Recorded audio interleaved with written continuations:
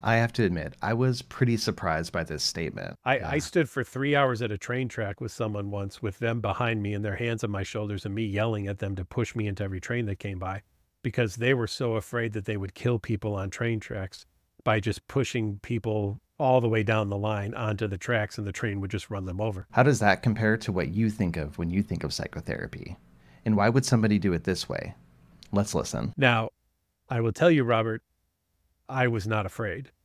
And I'd be more afraid of somebody without OCD behind me on a train track than I would be of somebody with OCD on a train track. Because I know the person with OCD is going to do everything they possibly can to make sure that nothing bad will ever happen. So who the heck is this guy yelling at people to push him onto the train tracks? This is Dr. Patrick McGrath. He's a renowned expert in obsessive compulsive disorder, and he has well over 20 years of experience in the field. What makes you good at working with OCD?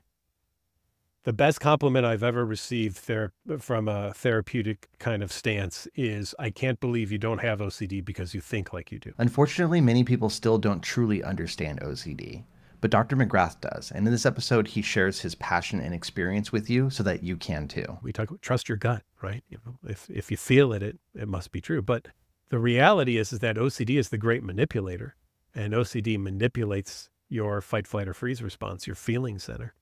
OCD is not a logical problem. Again, it's an emotional problem. And the location of OCD, even in the brain, more in the midbrain than anything else. Right now, OCD is still very much trivialized by society. OCD became the butt of the joke for a lot of people. Even though the World Health Organization at one point in time has listed OCD as one of the top 10 most disabling conditions in the world, we've put a spin on it that says, oh no, you know what OCD stands for?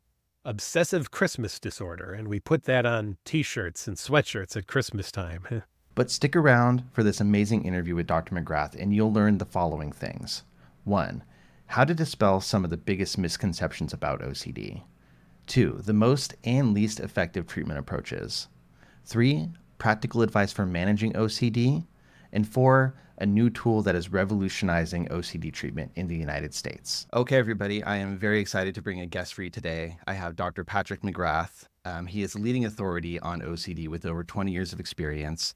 He's the Chief Clinical Officer at NOCD. We'll talk more about that, but it's an online platform providing accessible therapy for people with OCD using licensed therapists. He also hosts his own show, Get to Know OCD, the podcast. And he's been able to sit down with people like John Green, Howie Mandel, and others to discuss their personal experiences with OCD. Aside from these things, he's also authored some books, been featured on TV like Discovery Channel and TLC. So Dr. McGrath, you are a busy man. Thank you for taking some time to sit down with me. Thank you. This is always a welcome time. I love chatting about my favorite topic in the world. So your favorite topic in the world. That's great. What should I be calling you? Do you want to Dr. McGrath, Patrick, Pat, Patrick? Okay. Patrick and Robert not is Pat. also fine. Saturday Night Live destroyed the name Pat, and I have not gone by Pat since that skit came out. So yeah, no. That's very funny. Okay, perfect. Patrick is great. Robert is great for me. I hate doing that. Awesome. Doctor.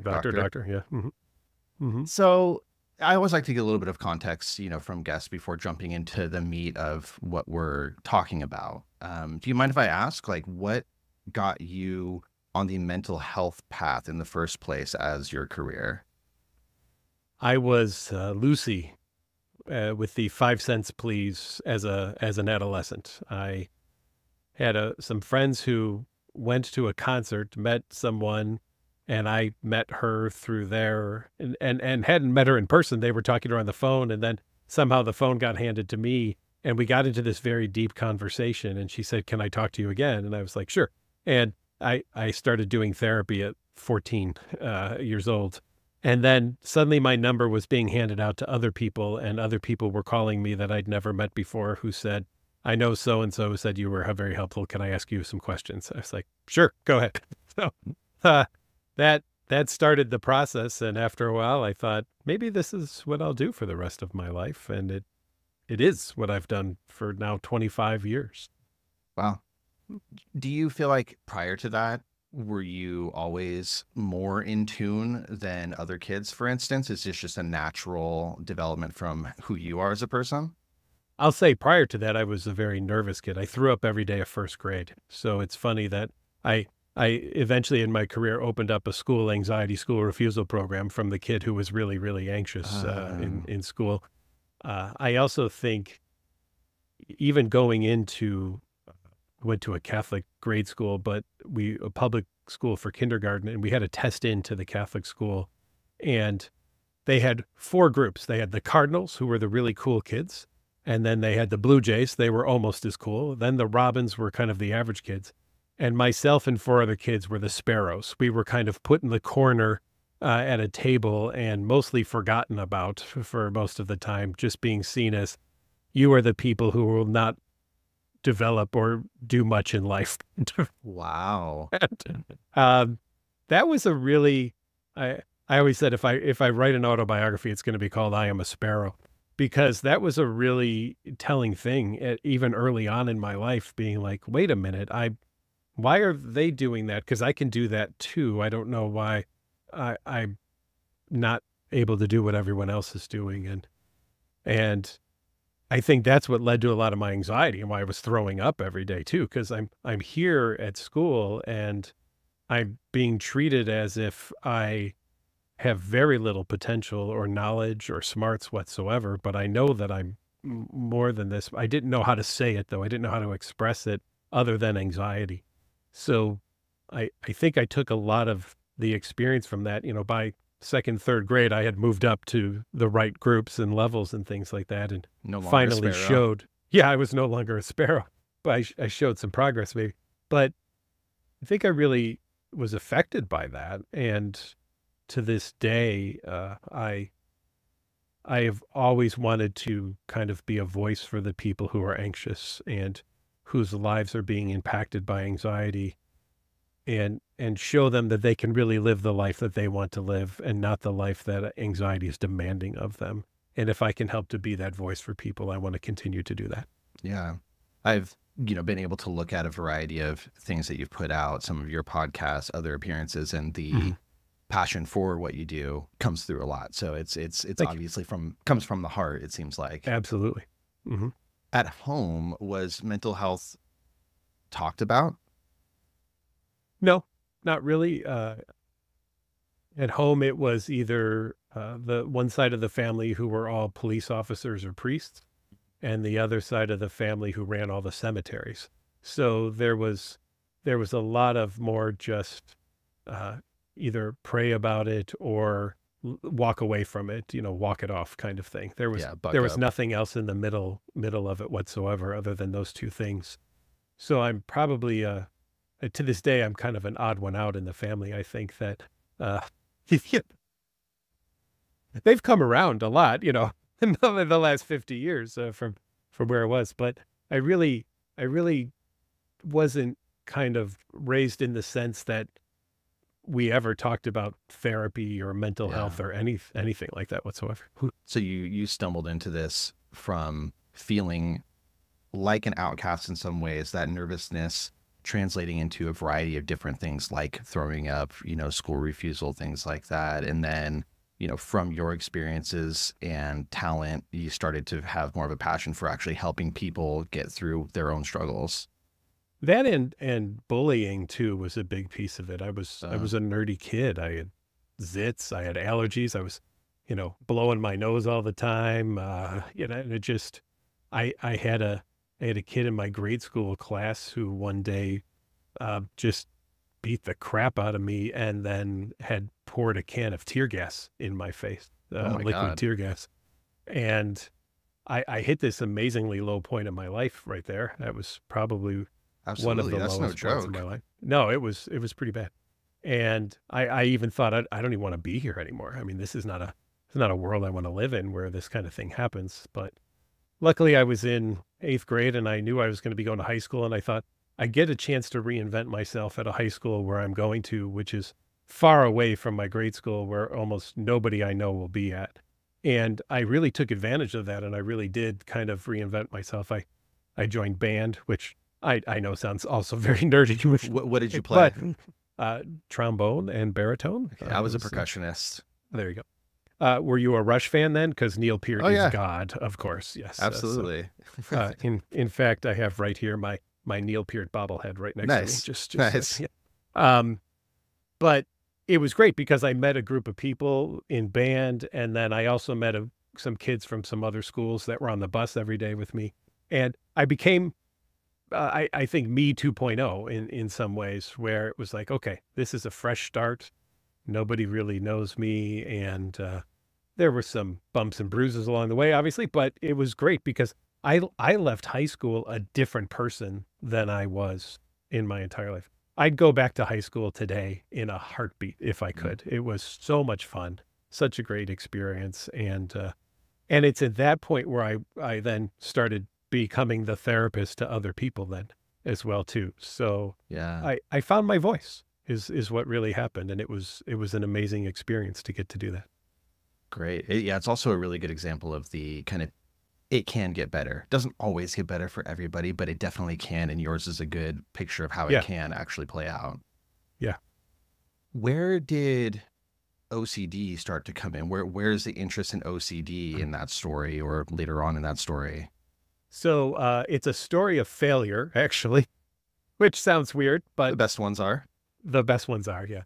So if you look at me, I go to college now, and I go to a really small college, and I am probably one of the top 2 psychology students in my class. I win one of the awards at the research conference. I do this amazing practicum at an anxiety disorder clinic, and I really think I am the dude, you know. So Hot I shit, as applied they to, say. yes, I am the shit. If we could say shit on here, fine. I am the shit. Yes. Yes. So I applied to 15 of the top PhD programs in the world, and I'm summarily rejected by every single one. They are tough. Yeah, People they, don't really I realize had it's no like, idea. you know, Yeah. they have 5 spots and like Yeah. hundreds of applicants. Yeah. Yeah. I think the average was 700 applicants for like you said, 5 spots per school. I didn't even get an interview. So I apply to master's programs. I get into 2. I choose one. They give me a full ride. So I was like, okay, I'll take that. And then I reapply to PhD programs again. I apply to another 15. I get into 2, so I pick one. I then apply to 15. 15 seemed to be my number. I don't know why, but I applied to 15. Is that an OCD thing? No, yeah, I know. It sounds like it's what I could afford, actually. I Yeah, was no, very poor. yeah, absolutely. I applied to 15 internships. I get 1 offer. And then I applied to 40 jobs and postdocs, and I got 1 offer. And it was Wow. from the St. Louis Behavioral Medicine Institute with Dr. Alec Pollard at their anxiety disorder clinic. And I was there within a week and a half of being there. I remember thinking to myself, this is what I'm going to do for the rest of my life. And it has been what I have done for the rest of my life. So if it you look at fit me on really paper, well. I'm a massive failure on paper. I'm like 95 applications to 7 acceptances, but I found my jam. And Right. Or there was just one specific path through all of that noise, right? yeah, I figured out what the path was, and I took it, and I have run with it. And it's always a joy when one of those places that rejected me now calls me to train their staff. I always just get a little Heck yeah. smile on my face when that happens. But I found what I'm good at, and I'm going to keep doing it. What makes you good at working with OCD? The best compliment I've ever received from a therapeutic kind of stance is, I can't believe you don't have OCD because you think like you do. Mm, that's great. Yeah, it is so hard to have like accurate empathy without Yeah. having been through it. So that is a great compliment. I would keep that one too if I were you. Oh, I cherish that one, because people are shocked that I don't have OCD, because they say, you say all of the things that my brain says. And I think I've just become a really good observer of the way people with OCD view the world. And I'm able to translate that back to them, and they can appreciate that. Wait a minute. If you don't have OCD, but you can understand that, maybe there is some hope then, right? Maybe this actually is something that could be studied, and that there could be good treatments for, because it isn't just people who have it understanding it, that there really are things out there to help it. That's a great segue into maybe educating the audience a little bit about OCD. Can you give sort of your way of explaining what OCD is to people who have maybe seen the term, media presentations of it, but don't really understand what it is exactly? Yeah, you tell people you're the chief clinical officer for an OCD company, and everyone replies to you, oh, I have a little OCD. Yes. And I just kind of shake my head a little bit and think, am I going to go? Yes, I am going to go there again. And then I end up going there again and say, we all have quirks. Everybody does a couple of things a day that maybe we do twice or 3 times even. Maybe we jiggle the lock more than other people do or something. But that's not interfering in your life. That's not taking your life over. And you can handle that thing, right? There's nothing wrong with having some quirky thing. It's a natural human condition. And I liken it to this. And again, I say this as an example, no offense to anyone, but I've never met somebody who's 5 pounds underweight who said to me, I have a little anorexia. Yeah. Right. That shows how trivializing people are about OCD as compared to some other things. Correct. Correct. And the problem is a lot of media portrayals of OCD are, it either helps you solve crimes, or it helps you get the relationship, or it's actually a superpower and it has helped you figure out things in life. I remember watching during COVID, an entire newscast was out in one of the backyards of the newscasters, appropriately, 6, 8 feet apart from each other. And one said to the other at one point, wouldn't it be great if we all just had a little OCD to help us get through COVID? And I thought, I don't know of another mental health condition we say would be great to have to help us get through life, right? It'd be great to have a little bit of borderline. Yeah, yeah. If you're at a funeral and everyone's sad, do you say, let's all just have some mania right now or something, just to be in a better mood? We would never say that, right? So OCD is one of those terms that's almost everybody knows and almost everyone misunderstands. And I've tried to work on making it a mission to correct that so that people know what OCD really is. So to get to your question, what is OCD? Well, it's 3 things. It's intrusive thoughts or images or urges, which I want to state right off the bat, every single person in the world experiences. I've never met anyone who hasn't had an intrusive thought or image or urge, right? Most people are able to go, oh, that was weird, and move on. And some people go, why did I have that? What does that mean? Does that say something about me? I'm not supposed to think that. And what can I do to get rid of it?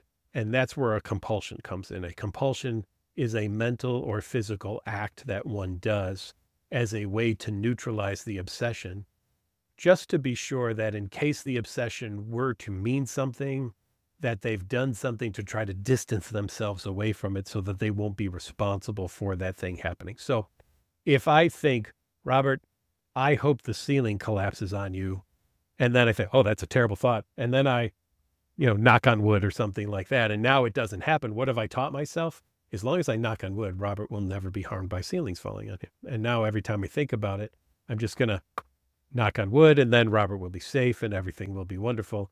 And that might seem cultural to us. We're used to knocking on wood, but you might also get a phone call as you're closing the door that says your mother fell down the stairs, and you run to the hospital and you see her and she's okay. She's a bit bruised up and everything, but nothing broken. And you come back home and you close the door again, and you know what?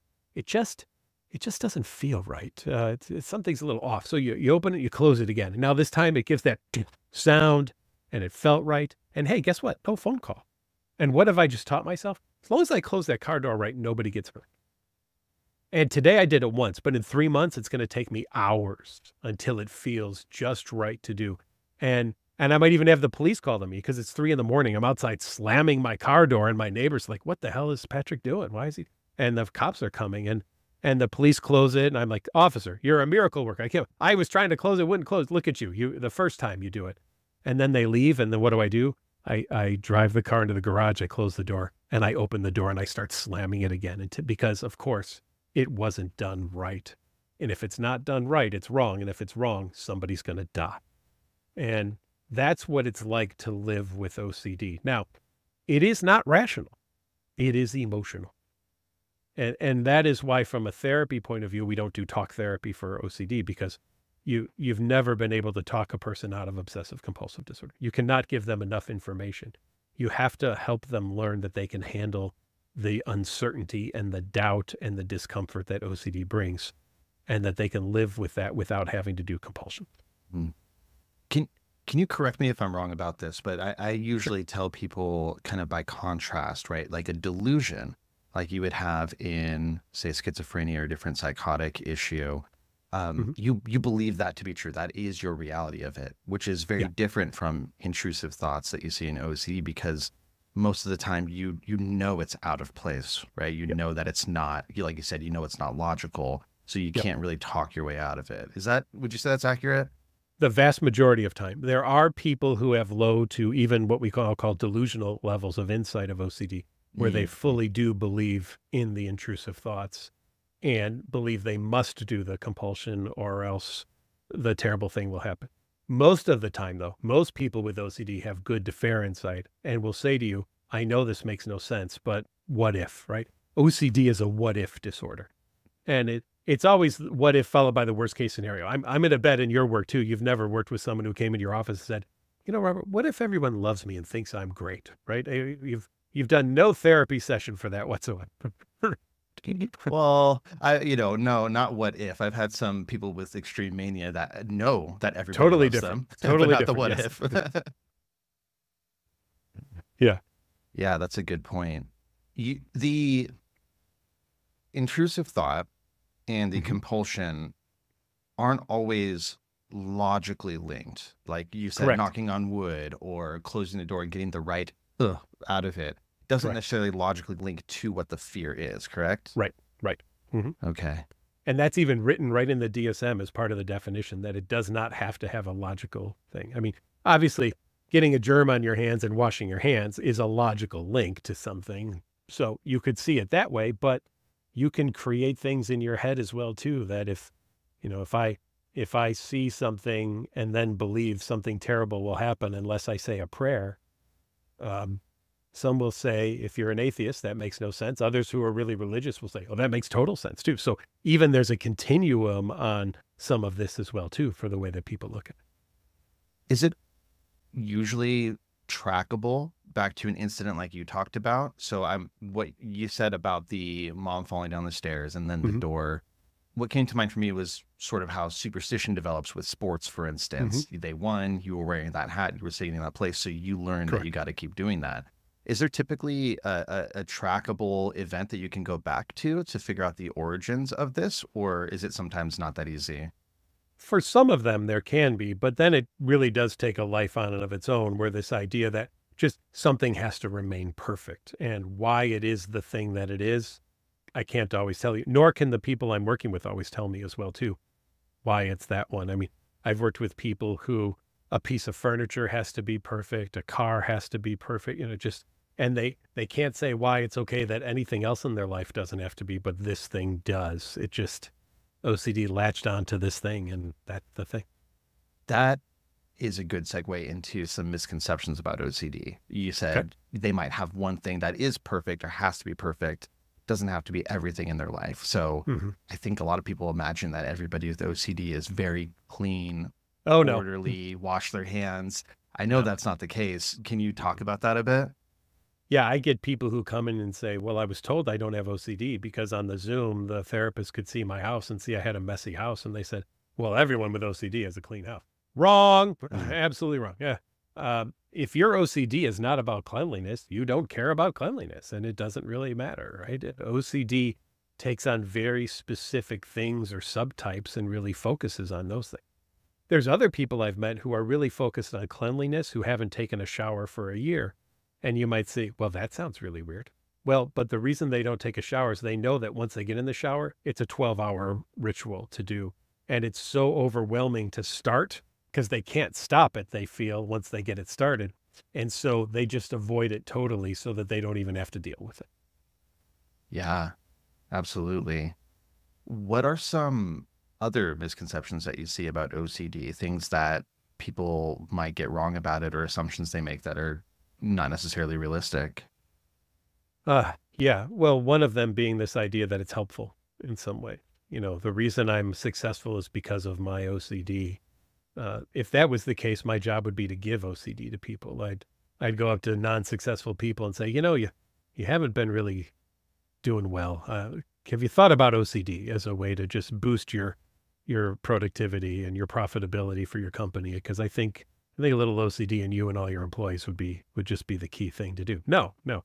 Um, I just did a wonderful podcast interview for the Get to Know OCD podcast with Brad Feld, who's an amazing entrepreneur and so many books out and everything.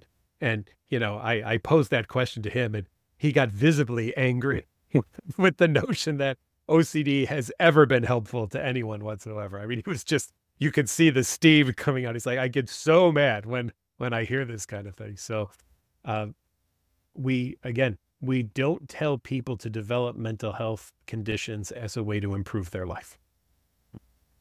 We just don't. Where do you think that comes from? What do you make of the idea that people like to portray it as a key to a superpower or something like that? Mental health has been entertaining before television.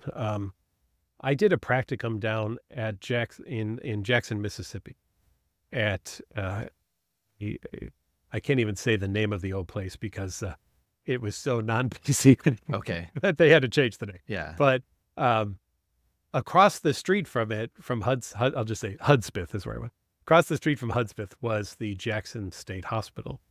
And I went over there to do some of our, CPI training and things just to protect yourself and stuff. And I was talking to one of the people that worked there. It was kind of a historian of the place. And he said, what happened in the late 1800s and early 1900s, and the reason the fence here is the way that it is, it's not a private fence, it's just bars, and every 6 inches there's another bar. And he said what would happen is on Sundays after church, people would make a picnic and then come and sit outside the fence, and then the hospital would let all the patients out onto the grounds, and people would just watch the people doing hallucinating and having delusions. And that was Sunday entertainment in Jackson, Mississippi in the early 1900s. Yeah. So this is not new for us. This I is made me not sick to my new. stomach hearing that. Yeah, this is not new, right? And OCD has been something that people have decided, well, if you can bring something fun into mental health conditions, that's the condition to do it. Because there's not a lot of fun in depression, right? Obviously, whatsoever. And people who are in manic spaces end up becoming amazingly destructive. But there's this notion that, okay, if you're going to have something and we can make a movie about it, we could put a twist on OCD or a TV series on it or something of that nature. And OCD became the butt of the joke for a lot of people, even though the World Health Organization at one point in time has listed OCD as one of the top 10 most disabling conditions in the world. We've put a spin on it that says, oh no, you know what OCD stands for? Obsessive Christmas disorder. And we put that on t-shirts and sweatshirts at Christmas time. Yeah. I have obsessive Christmas disorder or something like that. Realistically, the functional impact of OCD on somebody's life can be very, very drastic. Oh, of course, there's a terrible. range, right? Mhm. But what kind of limitations do you see in, you've been practicing for a long time. What are some of the types of ways that actually impact somebody's life every day? I've seen people have to get skin grafts because they were in a shower for 24 hours and they literally, wow. because of 24 hours of water hitting their skin, they damaged themselves. They needed to have emergency surgery because they couldn't get out of the shower. They didn't just feel that they were clean enough, right? I've seen people lose their jobs. People turn to substances as a way to try to neutralize some of these things. So now they go on to develop substance use. I opened the first treatment center in the world that treated people with both substance use and OCD at the same time, the Foglia Family Foundation Residential Treatment Center outside of Chicago. And I did an interview once with someone who told me that they were on their 25th detox, and I was the first person to ever ask them about anxiety or OCD. Wow. Because, yeah, you can really, really see why that would be a temptation. What else are you going to do if you don't have proper tools to, quiet that chatter and quiet that intrusion? And there's so much shame that comes with OCD too, especially with some of the subtypes. So one of the subtypes is pedophilic OCD, this fear of what if I were to harm a child? Well, you start telling your friends that and they're like, whoa, dude, you cannot come to my house anymore. Or, I got kids or something like that. And it's so isolating, and you feel so disgusted by some of these thoughts and images and urges that you feel that you're having. And you think, oh my gosh, what can I do to quiet this down? And people have suicided because they just think that they're terrible people for even having these thoughts, or they turn to substances as a way to try to neutralize it. Now, it's hard to talk about these things. I have a colleague who did an entire podcast about, pedophilic OCD, and someone out there who was an influencer said, oh, look at this guy. He's just trying to allow for pedophiles. He's making excuses. And he had to go off the air for a year because he was just slammed by so many people and the followers of this person. So we don't want to accept science a lot in our society, right? We want to jump to conclusions right off the bat, but people with OCD are suffering. And what does OCD do? OCD takes the thing that's the most important thing to you, and it turns it into doubt and insecurity. You may absolutely love children. You may have opened a daycare because your passion is just raising kids and making sure they're okay. But what and if that's what OCD is going to attack. Yeah. Right. What if I did this because X, Y, Z? What if? What if I actually want to do this? Yeah. I stood for 3 hours at a train track with someone once, with them behind me and their hands on my shoulders and me yelling at them to push me into every train that came by, because they were so afraid that they would kill people on train tracks by just pushing people all the way down the line onto the tracks, and the train would just run them over. Now, I will tell you, Robert, I was not afraid. And I'd be more afraid of somebody without OCD behind me on a train track than I would be of somebody with OCD on a train track. Because I know the person with OCD is going to do everything they possibly can to make sure that nothing bad will ever happen. But our perception, sadly, in society is that thoughts equal reality. We call this thought-action fusion, this notion that thoughts are bad, and if you have a thought, it means that you want to do it. And if you go back to the 1960s, before Meyer's first work on ERP and OCD, the prevailing belief was compulsions are the very thing that stop people from going through with their obsessions, and therefore you must let people do their compulsion. So that was until 1966. Wow. So we are now only 58 years past that, right? Yeah. That's how young we are in treating obsessive compulsive disorder in such a way that we can actually make an impact on people's lives.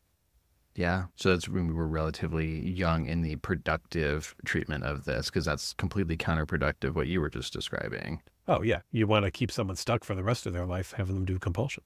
Yeah. The example of being on the train tracks and asking that person to push you, or yelling at that person to push you, a lot of people do have frightening, disturbing, sure, intrusive thoughts. And I have seen people who are afraid of that. Does that mean I'm going to stab my baby? Does that mean I'm going to X, Y, Z? Could you talk a little bit about that? Well, when you treat OCD as long as I have, you develop every intrusive thought in the world because you absorb every intrusive thought that you've ever treated. Robert, you seem like a very nice person, but I promise if we were on a staircase right now, I'd contemplate throwing you down the stairs. And the reason is I've treated so many people who are afraid of what if I throw someone down the stairs that I now cannot take stairs anymore without contemplating the death of everybody on the staircase that I'm on. I've never once pushed anyone down the stairs, but I have thought about it constantly.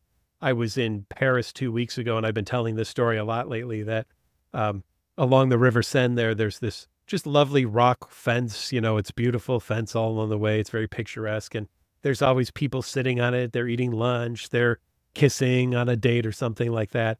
And I spent the entire time walking along that fence thinking about the way that I could push every single person off the fence into the river. Not that I wanted to, and not that I enjoyed it or anything. It just, I've treated so many people who have that kind of fear that I can't do anything now without those thoughts popping in my head. It did not ruin my trip. It did not have any interference whatsoever.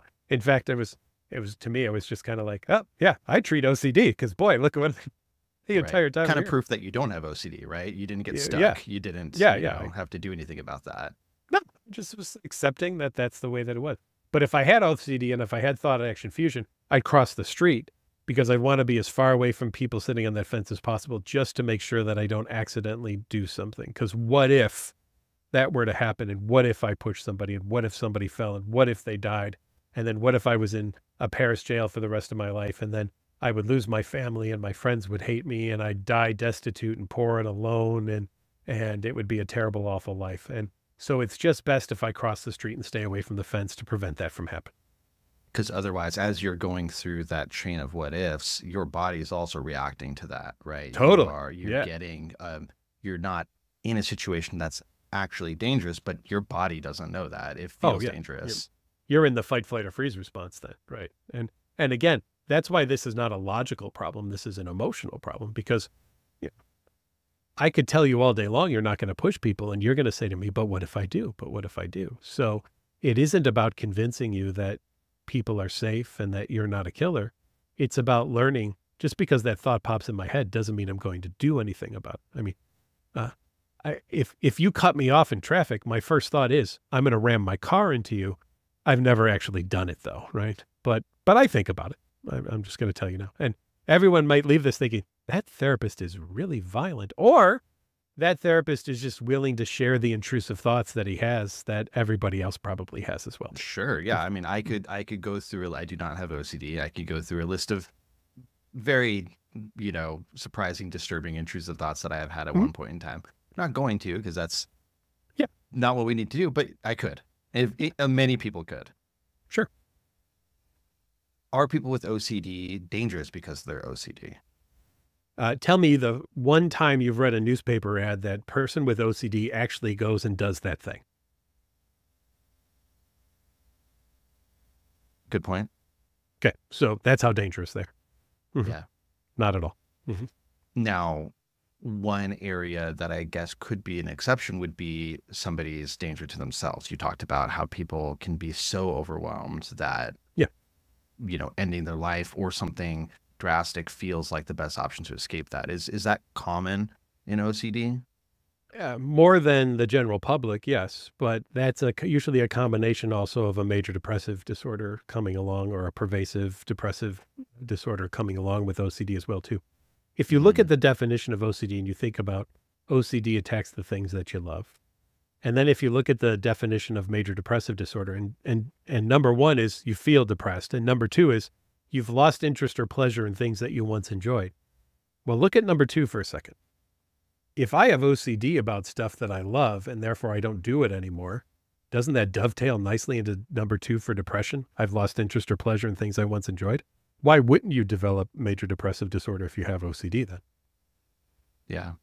So very, very commonly they go together. Oh yeah. They're like brother and sister. Yeah. That's a good point. Earlier, when you were talking about the train track thing, you said you were there for 3 hours. Yeah, it was an intensive outpatient program, so I had a lot of time with this person. So I got to do. I was going to say, most people probably thought that is not what therapy sounds like. That's not my experience with meeting with my therapist for 50 minutes over Zoom each week. Sure, and that's what we do at NOCD. That's the standard, hour kind of sessions. But there are also partial hospital programs, which are 6 hours a day, 4 to 5 days a week. Intensive outpatient programs, which are 3 hours a day, 4 to 5 days a week. There's residential treatment centers, which are 24 hours a day, and you might be there for 30 to 60 days. Talk to me a little bit about what doesn't work for OCD when it comes to actually treating it, ways that you might get that wrong, ways therapists do get that wrong, and what does. Reassurance does not work. Assurance is fine. I can tell somebody something one time. That's fine. I don't retell them that though. So I always talk about the 5 safety behaviors. And if you want to keep OCD around for the rest of your life, do the 5 safety behaviors. And the 5 safety behaviors are: number 1, avoid everything you're afraid of. Make sure anything bothers you, you avoid it constantly. Number 2 is get constant reassurance from everyone you know that you'll be fine and everything will be okay. And recognize that reassurance is also builds a tolerance to it. It's kind of like a drug. So the more reassurance you get, the more you want. You can never get enough. Number 3 is distraction. So if you find yourself in a situation that's uncomfortable, just distract yourself as much as possible. The greatest distraction in the world is our phones. They're all within probably a foot of us right now. And if you find yourself in a situation uncomfortable, you jump on YouTube and you watch kittens running through a field, and aren't they just gorgeous, these little kittens? And oh, they're so cute. And yes, there's chaos going on around me, but whatever. I'm watching kittens in a field. And so you're not actually experiencing the thing you're distracting from. Number 4, take copious amounts of drugs or alcohol as a way to neutralize everything going on. And 5, if you have OCD, do compulsions. And if you want to stay, just as stuck as you possibly can for the rest of your life, do those 5 things. If you want to overcome those problems, don't avoid stuff, face it. Do it without people promising you that you'll be fine and everything will be okay. Do it with no distractions, fully engage in the experience, be sober while doing it, and don't do any compulsion. But that's hard. Of course it's hard, right? But I'd contend that we've done that our entire life. So the therapy we do is called exposure and response prevention therapy. It's 2 parts. We purposely expose people to the intrusive thoughts and images and urges, and we have them not do safety behaviors. We have them not do compulsions, right? And we want them to be in the experience. Now, we don't throw you in the deep end of the pool for this. We stick a toe in the water and we see how it feels and we build up from there. And that's how we do it. But I would contend that all of us have done that our entire lives. Robert, I don't know. Do you walk, Robert, or are you in a wheelchair? I walk. Yeah. You walk. Ambulatory. Okay. So Robert, when you were a child, that means at one point you stood up and you probably fell. And at that point you could have said, well, that sucked. I'm never doing that again. And you crawled for the rest of your life. Or, Robert, do you know how to ride a bicycle? Yep. Okay. So you probably started on a big wheel or a green machine. If you were the cool kid, you had a green machine. And then you had a tricycle. And then you had a bike with training wheels. And then you had those came off, and then a parent was holding the back of the seat. And eventually they let you go and you promptly fell. At which point you could have said, well, that sucked. I'm never doing that again. But what you probably did was tried it again and tried it again and tried it again and tried it again. You kept exposing yourself to this uncomfortable thing and doing it until you mastered it. And that's all that I'm asking people to do as well, too. I want you to expose yourself to things that are uncomfortable and learn there's a different way to react to them than the safety behaviors that you have developed as the way to react. The safety behaviors are kind of a form of avoidance, right? Yeah. I mean, avoidance, reassurance, distraction, substance use, compulsions. Yes, they might all kind of be labeled under the general aspect of potentially avoidance in some ways, but Because it's not just I the think thought reassurance itself, it's the feeling too, right? It's like when I have this thought, I hate the way that it makes me feel, and I need to get away from that feeling. Yeah. And we get this notion that feelings are bad. And that's why people who are having panic attacks run to emergency rooms, even though no one has ever died of a panic attack ever. But it feels like it might be happening. And therefore, and we have statements in our society. We talk about trust your gut, right? If you feel it must be true. But the reality is that OCD is the great manipulator, and OCD manipulates your fight, flight, or freeze response, your feeling center. OCD is not a logical problem. Again, it's an emotional problem. And the location of OCD, even in the brain, more in the midbrain than anything else, the midbrain does not have a language processing center. Language is all processed in the cortex, that outer part of the brain. The midbrain is all fight, flight, or freeze emotion stuff. And so OCD occurs there. So if you're trying to do a talk therapy for OCD, you're not even touching it because OCD is located in a section of the brain that doesn't even process language.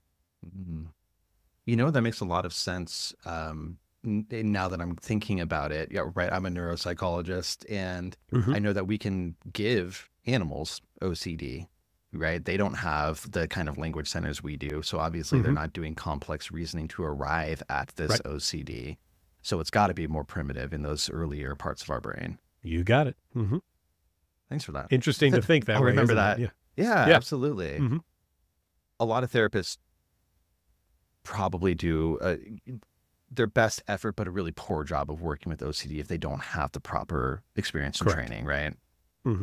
Because a lot of therapists hold the notion that therapy should be comfortable and you should leave the session feeling better than you did when you got to it. And I like people to leave feeling like they ran a marathon.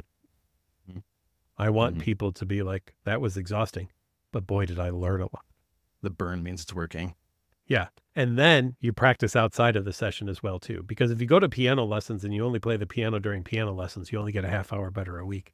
You've got to take it outside of the piano lesson as well too. And you have to do that with therapy as well. In treating anxiety disorders, I know that consistency and duration are the things that I see people get wrong the most. You know, if you're going through some sort of hierarchy, people not focusing on staying for an extended period in that experience and doing it as often as possible are really limiting factors. Is it pretty similar for ERP? 100%. Mm-hmm. In fact, and I use ERP for all anxiety disorders too. So I do an interoceptive ERP for panic, where we have people do things like run in place, hyperventilate, breathe through straws, spin in chairs, experience panic symptoms, learn that they can handle them. Phobias, we gradually expose people to things. Trauma, we expose people to the memories of the traumatic event because they keep trying not to think of it, which just creates the pink elephant effect. Once you try not to think something, you're guaranteed to think it. So my kind of way of approaching this is always exposure and response prevention are key learning experiences for us when these anxiety and fight, flight, or freeze response emotions are triggered. So you have, you're the chief clinical officer for NOCD. Correct. How do you do ERP online? How do you guys approach it, and why is this a special kind of organization that you have going on here? I love doing it online, and I'll give you an example. If in the old days, when you came to my office and you said, "I'm very afraid that I leave my stove on," I didn't have a stove in my office, so we'd have to pretend my desk was the stove, and the knobs on my desk were the knobs on the stove, and I'd put red construction paper circles on 4 spots on the desk to, these are the hot burners and everything, and I see the red and all that kind of stuff. And now what I can do is say, well, go to your stove and let's do the therapy session right there. Oh, and you know what? I'm going to go to my stove too, and I'm going to do it here at my house right along with you.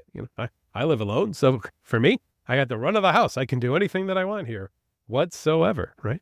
And so that to me is the beauty of it. I am so much more in the lives of people doing ERP virtually than I ever was doing it in an office. And even for hoarding work, right? I'd have to drive an hour to get to their house. I do the hour session, then an hour drive back. That's a 3-hour charge for someone. And now I'm saving them 2 hours of charge by just saying, turn the camera around, let me see your house.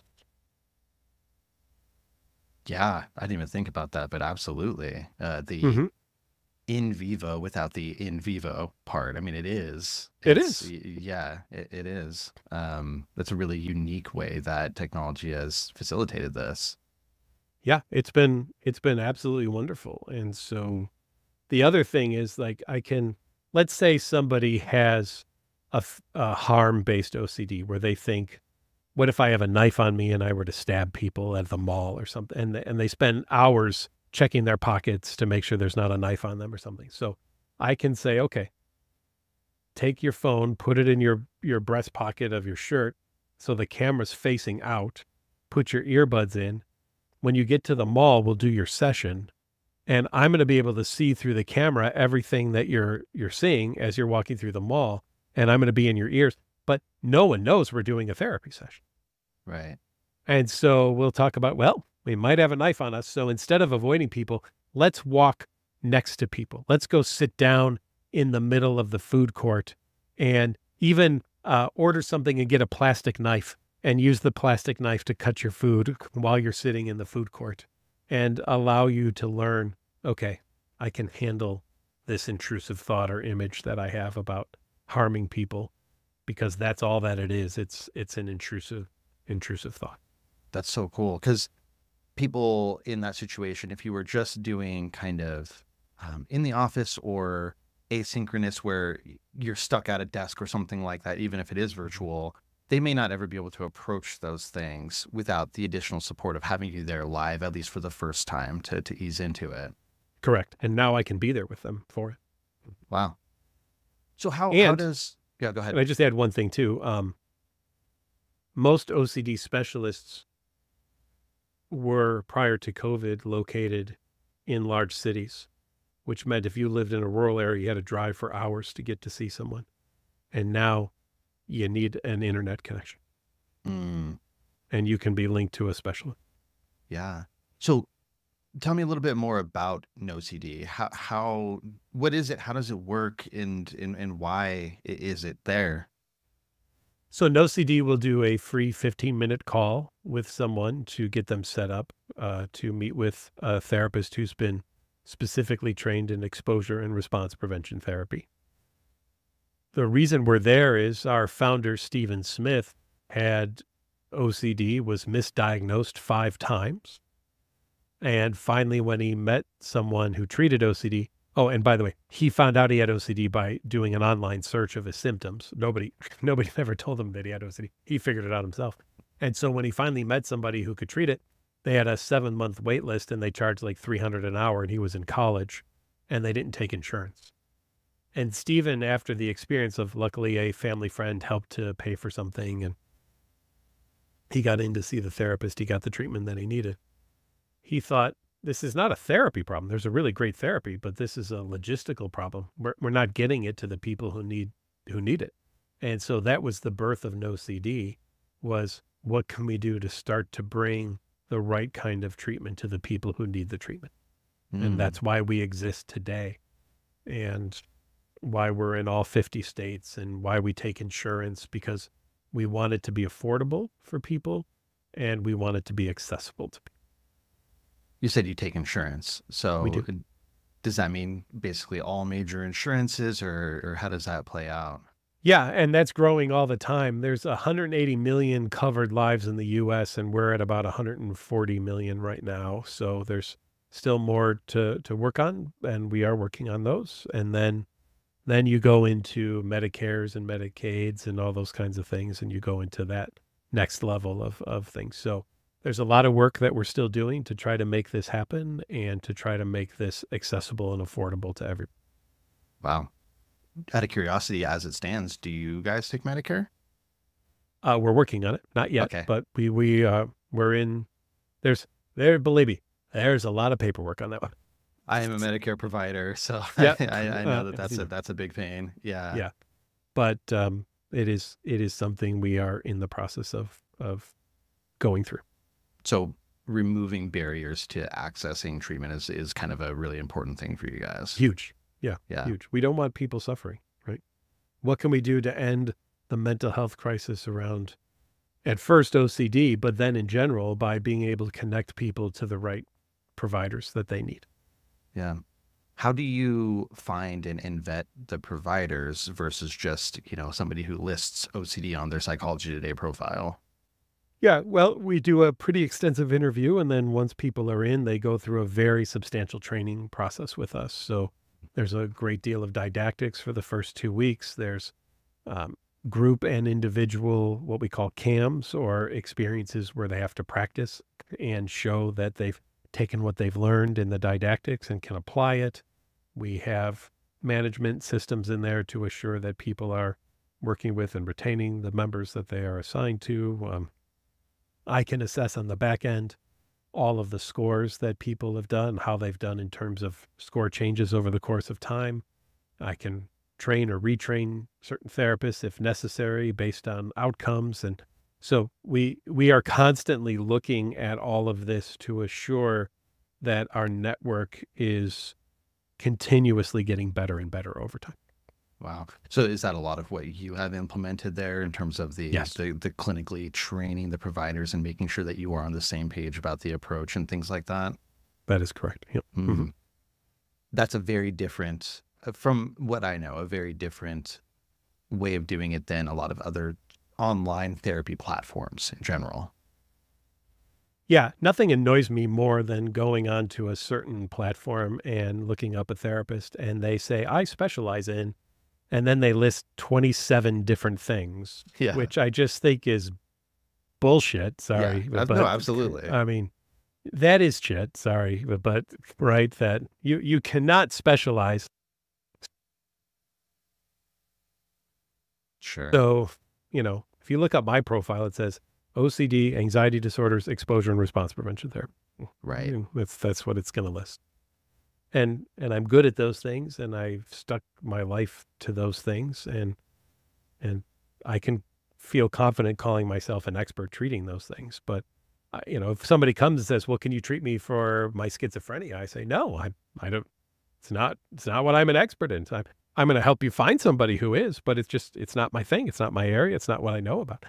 My family, I think, thinks I'm dumb in some ways because sometimes they'll ask me about some non-OCD thing psychologically. I'll be like, "I don't know." No idea. Yeah. I'd have to go look that up. Sure. They're like, hey, I'm like, hey, so what does this singularly Rorschach focused. mean? And Yeah. you're like, Yeah. It beats me. Looks like somebody spilled. I don't know what that is. Yeah.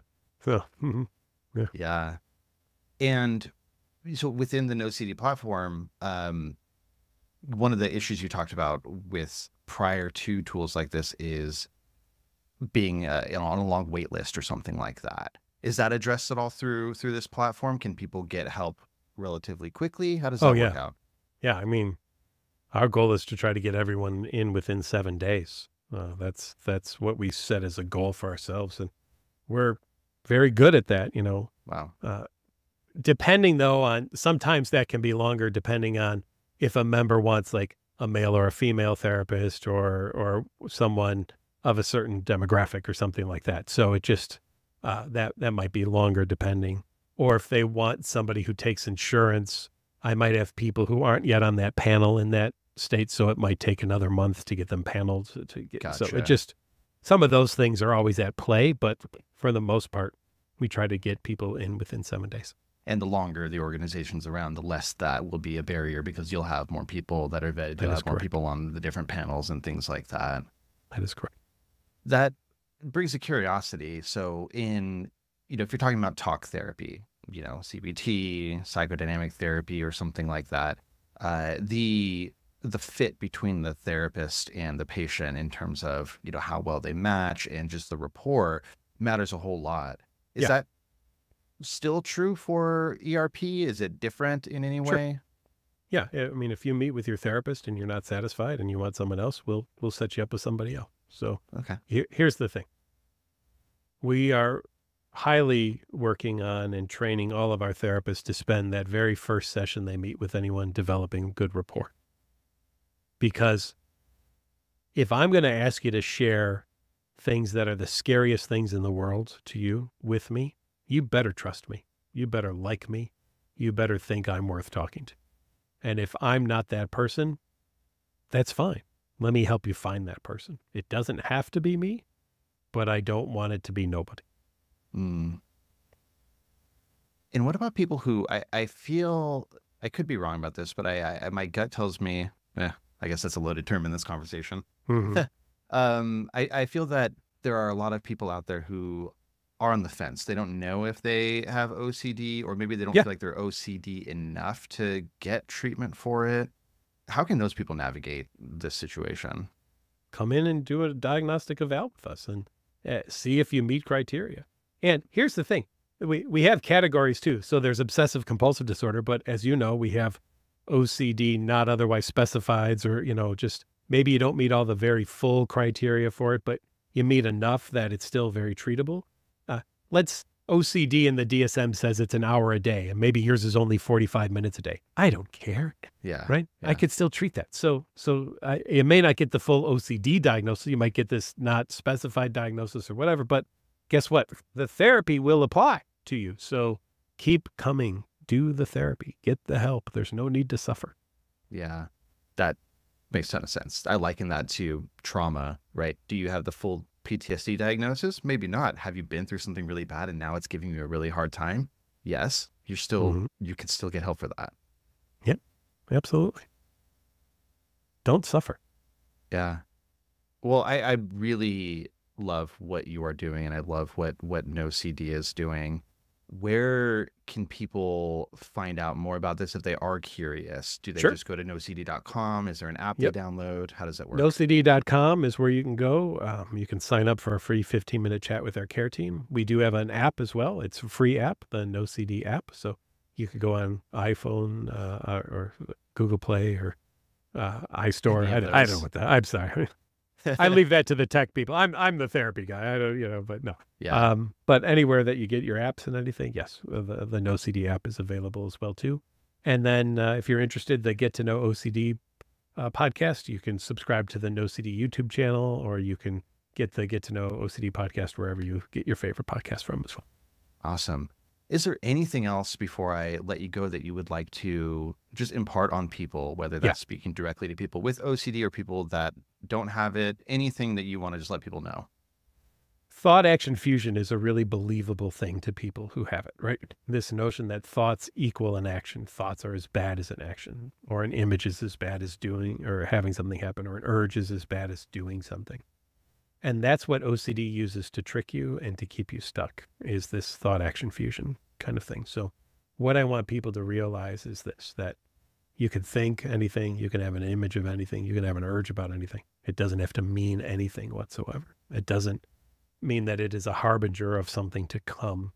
But that's what OCD does to trick you and lie to you, is it says, ooh, that's a bad thing.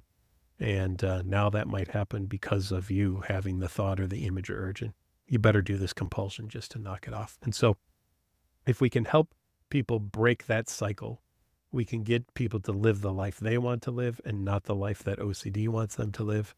And then we're golden. That's where we want to be. Amazing. It's been really good talking to you. I appreciate your time. Thank you. It was a great time. Appreciate it.